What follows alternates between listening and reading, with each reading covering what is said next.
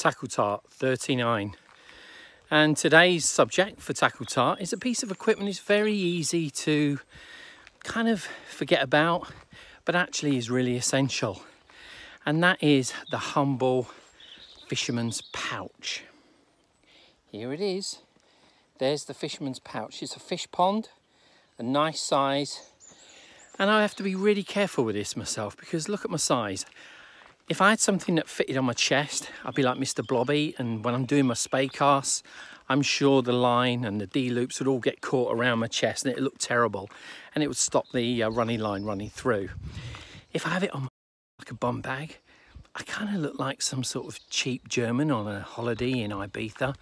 I don't want to look like that either. So I've got one of these little Fishpond ones and it's a pretty cool piece of equipment. And you might ask, well, what do I keep in it? These are the essential things, guys. First one is a thermometer.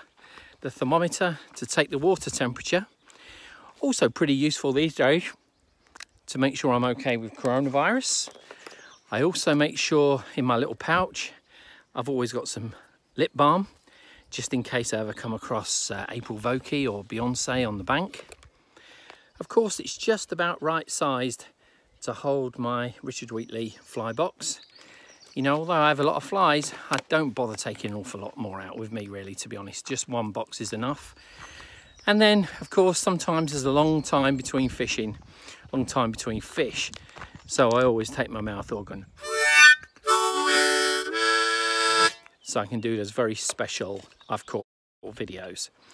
So that all goes into that little pouch. It's a really handy thing to have. You know, it's taken me a long time to get there, and it's something that I've tried a number of different items. I wish Patagonia or Sims made one. Well, they do, but they're a bit big. They are waterproof, submersible even, but they want 260 quid from it, and really, that's taking the piss. So get a Fishpond one, about 40 quid. You don't look like a German, it stops you being Mr. Blobby, and you never forget a piece of equipment when you really need it. That's Tackle Tart. Hope you enjoyed that. See you tomorrow.